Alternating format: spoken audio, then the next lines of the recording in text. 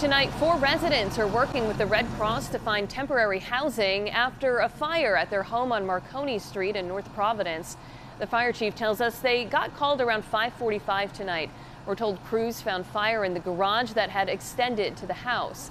Chief John Silva says they needed to call in additional firefighters because there were live wires on the ground and solar panels on the roof. They store energy, so it makes it an electrical hazard. It also makes a hazard because we can't do our normal operations to vent the house, to leave the toxic gases. So we had to work all around that, so we needed extra manpower and extra help. Thankfully, nobody was hurt. The cause of the fire is not clear.